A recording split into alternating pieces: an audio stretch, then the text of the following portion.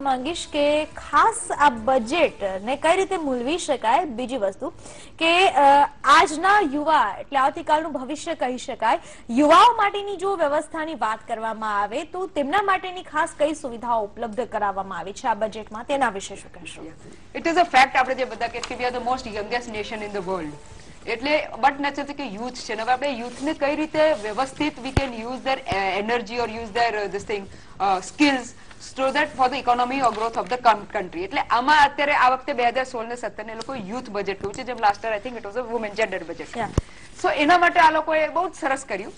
22 કરોડ રૂપિયાની સ્ટાર્ટ એવું કે અમે જે સ્ટાર્ટઅપ પોલિસી છે એમાં 22 કરોડનું કંઈક પ્રાવધાન કર્યું છે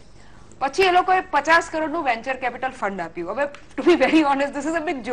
જોક એટલે કહું છું કે આજથી 10 વર્ષ પહેલા બી જીવીએફએલ પાસે 100 કરોડનું વેન્ચર કેપિટલ ફંડ હતું એ મને યાદ છે એટલે what I M trying to tell કે જ્યારે આપણે યુથની વાત કરીએ છીએ સ્ટાર્ટઅપની વાત કરીએ છીએ કરોડો રૂપિયાની વાત કરીએ છીએ